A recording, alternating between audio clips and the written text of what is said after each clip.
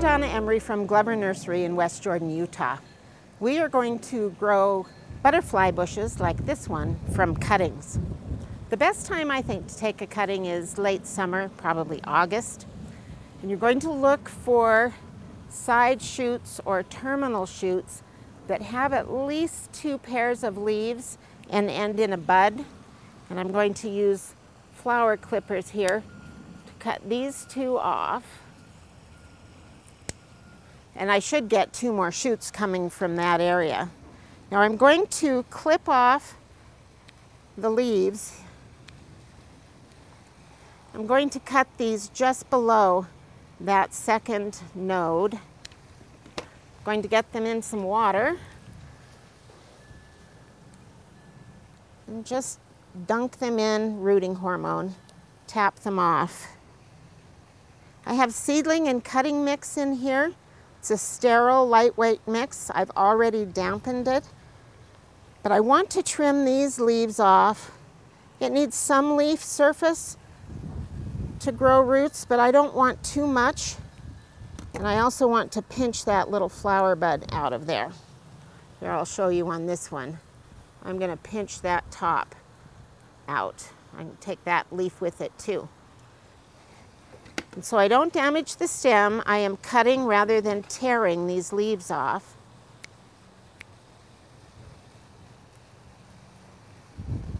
And I'm just going to snip these back, trim this down so I have 2 nodes, 2 sets of nodes, dampen it.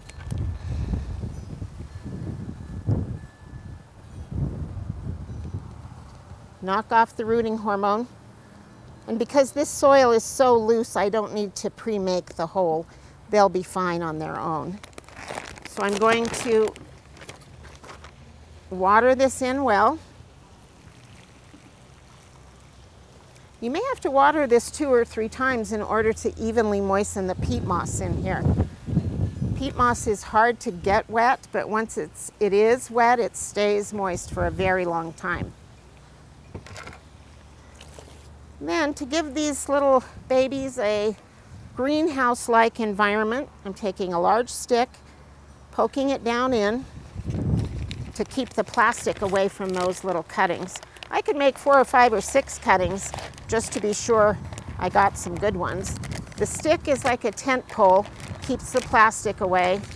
Then I can tuck the plastic underneath it or weight it with a rock, tie it with a string or a rubber band, whatever I need to keep it from blowing off. Put this in a cool shaded location outdoors or a moderately sunny, moderately warm place indoors. We don't want extremes of either temperature to root cuttings. Check on them occasionally to make sure they're not molding. If they are, take the plastic off for a day or 2, water, let it dry out a little bit, put the plastic back on it. It can take 3 to 5 weeks to see results on this. You would go in and gently tug on each cutting to see how loose it is or how firm it is in the soil. If it resists, then you can take it out and examine the roots, make sure there's enough root, and transplant it directly into your garden or just into its own pot for a few weeks to get a little bit bigger. Pretty easy to get butterfly bushes from cuttings, so give it a try. I'm Donna Emery. Thanks for watching.